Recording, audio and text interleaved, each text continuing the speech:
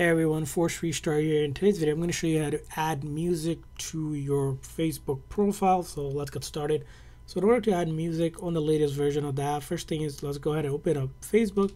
From there on, you're going to click on the menu here, and then it should take you to your Facebook profile. If not, you might see a menu like this. Just simply tap on your name to get to your profile. Now, once you're in your profile, we need to go ahead and edit our public details. So you click on this or this button right here. Right, you can edit it. If you go a little bit further down, you should see another edit your about info. So go down a little bit here, you see some apps settings here, but there's a settings that says say for music. So we can click on add music, and then we want to add a music, right? We simply click on that plus icon, and then we'll need to go ahead and select the music we like to add. So I'm going to go ahead and select this one. Click on these three lines, or you can just tap on it, right? And then it'll have a check mark, and then we can close out this, and now we can see under music we have one music listed.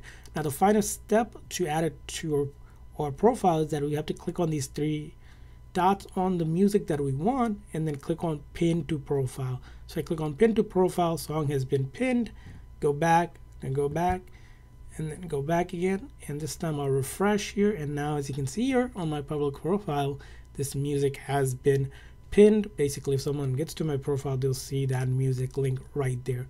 So that's how you go ahead and add music to your Facebook profile on the latest version of the app. I hope this video was helpful, so please consider the like and subscribe button for more tips and tricks for Facebook and other social media apps. We'll see you guys next time.